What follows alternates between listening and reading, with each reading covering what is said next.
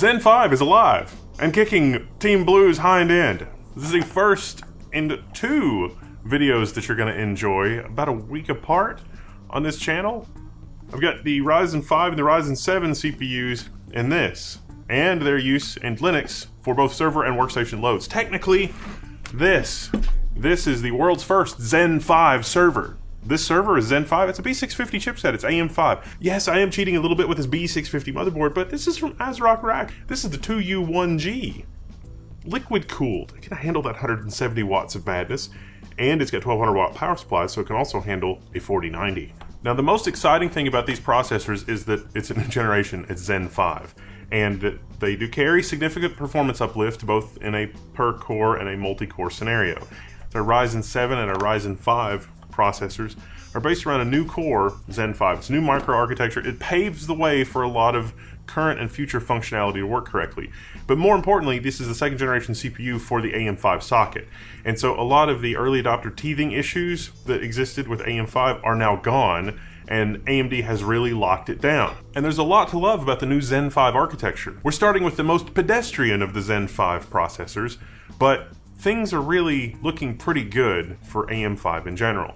Yes, there are new motherboards coming. There is a new chipset that we saw at Computex, the X870, but if you're a Linux user, there's not a lot of difference for you between X870 and X670 or B650 and, coming updated chipsets. USB 4 is a big one. It's PCIe tunneling capable USB Type-C ports. Think Thunderbolt compatibility. Can't call it Thunderbolt. Thunderbolt is an Intel technology, but it is PCIe peripheral via a USB-C connector that we've sort of enjoyed for a couple of generations now in AMD's mobile processors, and they have worked pretty much all the bugs out. There might be some legacy bugs with old, like Thunderbolt 2 device compatibility, but generally if you have a Thunderbolt 3 device, you can plug it in and basically it will work most of the time. So the desktop CPUs, they have AVX512. It's a 512-bit wide data path. This is a departure from their mobile Zen 5 counterparts. They can actually configure the silicon to have an FP512 or an FP256 data path. The mobile CPUs are FP256, so if you've seen benchmarks for these, they probably don't apply because the desktop counterpart is a much wider data path, true 512-bit data width. This thing is built with 3 and 4 nanometer technology, the 4 nanometers for the I/O die, 3 nanometers for the compute dies. It has a 32K instruction cache, the op cache is 6K, the D cache is 48K, and the L2 cache is 1 meg 16 away. One of the big microarchitectural changes here is something they call zero bubble conditional branches. Basically, when you have code and there's a branch in the code, which way do you predict? Well, branch prediction is the system tries to predict which way the code is going to go based on variables and everything else, so it can start prefetching things from memory. This thing executes 2 branches simultaneously, and then whichever one actually happened, it makes a reality. Gonna make the physicists cringe. It sounds like quantum mechanics, where it collapses into a state when it's in a quantum mechanical superposition. They've also added some new instructions, including extensions to AVX512 to do VEX encoding, so that's VNNI/VEX. In a core, we've got double the L2 associativity, double the L2 bandwidth, the low latency L3 with 320 L3 in-flight misses. And yes, the L3 cache is still a victim cache, but things are a lot smarter now. I mean, real world, actually using this thing as a workstation is delightful. Now for our benchmarking, we've got a full suite of Phoronix test suite benchmarks. I'm sure Michael Larable at Phoronix is going to have his own set of benchmarks that are definitely worth checking out. But for me, the specific things that I wanted to look at is memory bandwidth improvement, memory subsystem improvement, ECC out of the box, like what you can expect for a workstation use. And yeah, I mean, this is Zen 5 server. Not a lot of people are buying these for Zen 5 servers. My own side project help and assistance with game servers in the data center notwithstanding, I mean, this is a pretty competent little box that can handle a 4090 and is in 2U and, 16 cores. It's serious business. But for desktop computing and everything else, people just want a box that's reliable, that works really well and everything else. And I'm really happy to report that, yeah, the ECC memory support carries over not only to the X670E Steel Legend. If you don't need a lot of PCIe slots, this is one of the best value boards for a Linux workstation because of the NICs and because of the board layout and everything else. I wish it had more PCIe slots. You can trade up to the Tai Chi. We also have the Asus ProArt X670 and B650. The X670 is a 10 gig board. That is a premium price board.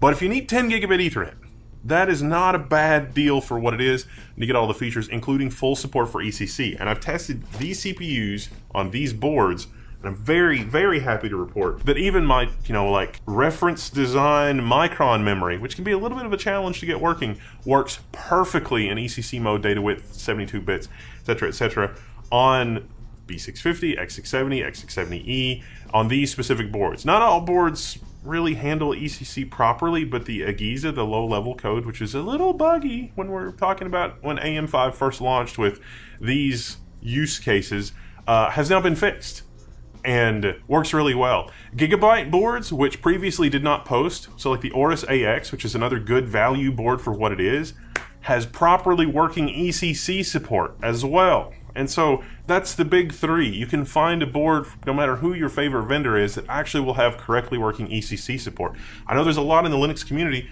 that just want to run ECC support. Don't be misled by the DDR5 specification, which is on-die ECC. That's not having the extra chip. And the 24 and the 48 gig DIMMs are typically a better deal than their 32 and 64 gig counterparts. 2 DIMMs per system. You can do 4 DIMMs in a system, but don't actually run 4 DIMMs with AM5. That hasn't really changed, but the memory bandwidth has improved. DDR5 5600 fully supported in both 2 and 4 slot motherboards when you're using a single DIMM per channel. If you're thinking that sounds like Intel's specification, you would be wrong. Intel's specification is actually 1 DIMM routed per channel. It says that in small print in the memory specification. I asked a large system integrator for clarification on this, and they said, yeah, that's how we understand it. I asked a small system integrator, is like, is this what Intel has told you? Yes, that's what they told them, which is wild, because that's not the impression that I got from, the whole YouTuber thing. 5600 1 DIMM per channel. Not a thing unless you're only using a motherboard that has 2 slots. I guess AMD's had the better memory controller all along. Zen 5 is launching with the Ryzen 5 and the Ryzen 7 processors, 6 and 8 cores. I have a feeling we have 12 and 16 cores coming up. I can neither confirm nor deny that. I'm Wendell, this Level 1. I'm signing out. You can find me in the Level 1 forums and link to our Phronix benchmarks and everything else below.